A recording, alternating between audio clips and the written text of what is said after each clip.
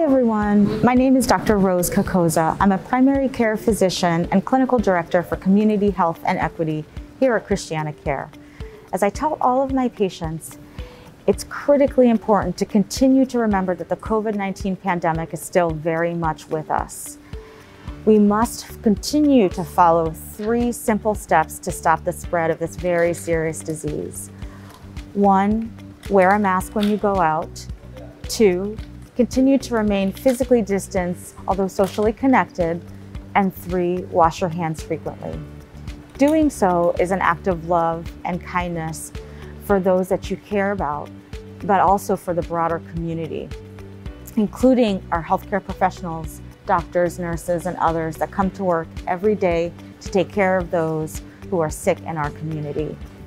At ChristianaCare, we say we serve together. And this is truly a we serve together moment for our community.